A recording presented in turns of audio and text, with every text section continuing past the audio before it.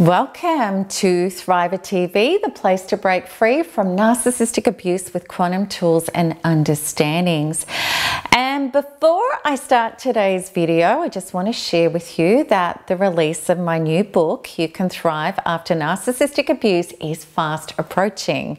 In fact, there's only 6 weeks to go. And to celebrate the release of my book, myself and the MTE team will be hosting a 6 weeks to launch party where we'll be releasing a ton of healing resources for you over the next 6 weeks. And included will be exciting interviews with expert guests, lots of new video presentations, articles, and new material across our social platforms, live Q&As and giveaways. And we want this to be a community-centered event where you get to celebrate the launch of the book with us, as well as join in on all of the amazing stuff we have coming your way. And all will be revealed, including how to pre-order a copy of the book this Thursday when we begin the launch party. So stay tuned. All right, so on to today's video. One of the most agonizing things that people want to know about is this. Will he or she be different with the new person? This is what people ask. Will the narcissist be normal now, stay loving, and grant this new person a happy, loving relationship? And that's exactly what appears to be happening. We can see it through social media or hear it through other sources that the narcissist and the new partner look all loved up. Things seem to be going great with them. One thing we need to understand is that when a narcissist gets with a new person, that person needs to be the best thing since sliced bread. The narcissist gets off on pumping themselves full of the chemicals of narcissistic supply, meaning this person, object, is A-grade something. Whether it be looks, fun, possessions, credentials, social standing, whatever it is that floats the narcissist's insatiable ego and has it believing that this person is the new wonderful shiny toy to get all excited about. Think back to the early days when you were with the narcissist. It was heady, big and powerful. You were love bombed and told how wonderful you were, how amazing it was to find you, and how nobody else measures up to who you are. You were also blown away by how the narcissist had so many of the same interests as you and supposedly beliefs and values. I know you believed it at the time, and it hurts now to think that somebody else is being told this as well. Yet with this person too, words are cheap. The narcissist is on the high of the moment, depending on what emotional charge they're feeling. And at some point, this idolizing and placing this person on a pedestal where they can do no wrong will slip. It must fall because it was never created on real love anyway, which is unconditional love, accepting somebody for their great points and their faults, rather than how good they can make you look or what you can get from them. Love with a narcissist, no matter how well it is sold to anyone initially, is a one-sided deal. The truth is, somebody to a narcissist is merely a tool to self-medicate themselves with, to provide them with the necessary narcissistic supply to escape the deep depression of inner emptiness and feelings of dire defectiveness, always threatening to engulf them if they don't. There is also the urge to mind people and get all the things that the narcissist feels entitled to, which is everything that they can push people's boundaries and get away with. Okay, so when the human object who is supposed to fix the narcissist's dire insecurities and lack of self can't live up to the ego's insatiable requirements, then the narcissist will start controlling, punishing, and or sourcing new sources of supply on the side that might be able to do the job. This pattern is no different relationship to relationship. And one thing for certain is that the narcissist is not genuinely interested in their partner's life or supporting them or being a kind, attentive, caring partner. And over time, though any partner, even though any partner starts to feel the abuse of being objectified and soul raped, they may of course be hooked just as we all were. And this amounts to the terrible phenomenon of being trauma bonded, suffering cognitive dissonance, and being addicted to the narcissist, hoping that they're going to return back to the original person who we thought was the answer to our prayers. I know that there are people in this community who, after losing their narcissistic partner, are dismayed by the long-term relationships that people have had after them with this person. They think, it must be a success. They've been together however many years. Yet I promise you there are people in this community who are leaving or about to leave who've been in 30+ year relationships with narcissists and absolutely have been living an abused life for the greater majority of that time. Time in relationships and even what they appear to be to the outside world are absolutely no indication of what goes on behind four walls. There are many people who suffer silently and try to keep up appearances in narcissistic relationships. To give you an idea of the likelihood of post-relationships with narcissists, I can't tell you how many women have contacted the MTE team regarding my previous narcissistic lovers, who strangely enough tell their new lovers about me, explaining how they are broken, traumatized, and left feeling like a tsunami has hit them, desperately being in need of healing in order to recover from these men. Even if I heard of any of these relationships not ending, not for one moment would I believe narcissistic people who refuse to take responsibility or be accountable, remorseful, or honest about their behavior will heal. They will re-offend, period, because no consciousness or growth has taken place. And truly this applies to all of us if we don't take full responsibility for our painful relationship patterns and programs and get really real and dedicate to healing them within ourselves. Our results won't change either, regardless of our future relationship partners. So how are narcissists different to different people? This is how narcissists treat different sources of supply differently.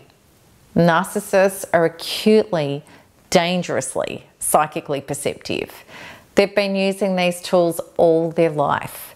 The working out of what makes people tick and what their weak links are.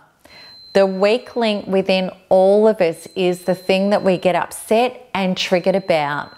For many people, it could be the core wound of feeling invisible. When you are ignored, overlooked, and not connected to as a human being, this could hurt you profoundly. The narcissist will initially connect you in ways that make you feel seen and met, and you receive the feelings of validation that make you feel like a woman or a man in a desert drinking finally from an oasis of being loved and lovable. However, as time goes on, he or she will start to ignore you and not bother calling or answering texts or making time for you. This happens insidiously and often gradually as a narcissist tests out a bit at a time what they can get away with and what your reaction will be. The more you tolerate by staying, no matter how upset you get about it, the more the narcissist knows they can do this to you. Over time, you feel like your oxygen cord has been cut and panic and try to get the connection back that you once had with this person. The more you react, the more it confirms to the narcissist that they are valid and significant enough to emotionally affect you.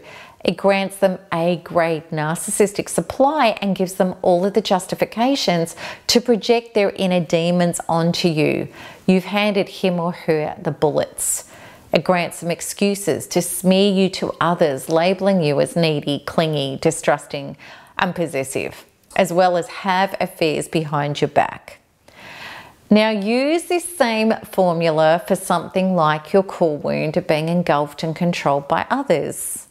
The narcissist will initially grant you space and be trusting and non-controlling of your life, allowing you to feel like finally you can breathe and that you have a love partner, allowing and encouraging you to be yourself. However, the tides start to turn, and bit by bit, the narcissist will start asking for more time and laying guilt trips on you for doing your own thing. Accusations, possessiveness, and jealousy is likely to begin. Before long, your interest and time is eroded more and more, and you find yourself fighting for your freedom as the narcissist controls you more. Yet you stay connected, trying to justify and explain yourself, get the narcissist to trust you, appease them, make deals with them, and somehow try to earn and win their trust. Of course, to no avail. Now let's keep going with this narcissistic formula. If you love sex and require a lot of it, the narcissist will appear as someone with your sexual appetite and then start to withhold sex from you. If sex isn't a big thing for you, the narcissist will declare that there is much more to life and then start pestering you for sex mercilessly. Of course, the examples to this formula could go on and on and on. Apply this to your interaction with a narcissist in any area of your life. It doesn't need to be a love relationship. And you will see that they promise to provide something that is very important to you and then start hurting you by doing the exact opposite. Do you understand now that interaction with narcissists isn't actually about them at all? It's about the wounds that we can heal within ourselves. Narcissists are plasticine. There is no real solid being there. They don't have any real preferences, inner identity, or way of operation. They're empty black holes having to suck people's energy to feel like they exist. Initially, they get our energy as a response to being love bombed, but when the level and intensity necessary for their false self can't continue, they procure narcissistic supply in the form of bad attention, done by hitting what hurts within us hard. How do we stop this happening to us? Here is my list of what is necessary to stop being the next supply going through the common destructive cycle of idolize, devalue, and discard with a narcissist, with our unique wounds as the weapon used against us. Heal our unique wounds. These are the wounds that the narcissist appeared at first to be the savior of and then started attacking to hurt us. It's never up to anybody to heal our wounds for us by being different to our old painful patterns. Rather, it's up to us to heal these traumas within us, setting ourselves free from unconsciously repeating them by choosing the people who represent them. Getting serious about changing our life. If we are, then under no circumstances are we going to continue living the patterns that have hurt us previously. If we have in the past been with adulterous people, then we need to say, this is not what I will ever tolerate again, and mean it and leave. If we've been with people who treat us as if we don't exist, then we need to speak up, and if there's no diligent recognition, responsibility and effort, as well as recognizing our feelings and needs, then we need to leave. If we've been with controlling, possessive people and are experiencing it again, then leave. If we've been with people with poor integrity who pathologically lie in the past, and we catch out a new partner in a pathological lie, it's time to leave, period. This may sound brutal, but truly I want you to know there are plenty of decent people in the world with the capacity to be honest, healthy, and decent. And it's time to say no to toxic patterns if we want to stop living them. Understand the difference between words and actions. We need to understand that words mean nothing, and a person's character can only be ascertained by spending time with them and experiencing their capacity to be a healthy relationship partner before granting them our body, bed, and souls. Stop granting repeat chances. Stop staying attached to people and giving them chance after chance when their actions don't match their words. So I really hope that this has answered these questions adequately for you today. And I want to invite you to heal up your old relationship patterns and traumas so that no longer will you ever be susceptible to being lured into a devastating relationship with a false self. And so that you can be free and confident enough to start generating the love patterns in your life that will be fulfilling and healthy for you. You can start this process today by connecting to my free 16-day deep inner healing course, which includes a workshop with the super tool Quantum Freedom Healing, a set of comprehensive ebooks, and so much more. To access these, just click the link at the top right of this video. And if you want to see more videos, make sure you like and subscribe so you get notified as soon as each new one is released. And I'd love to hear from you, your thoughts about today's episode. And look out for Thursday because we're going to be having our pre-launch party and I'd love you to get involved. So that's it from me. Until then, lots of love. Bye-bye.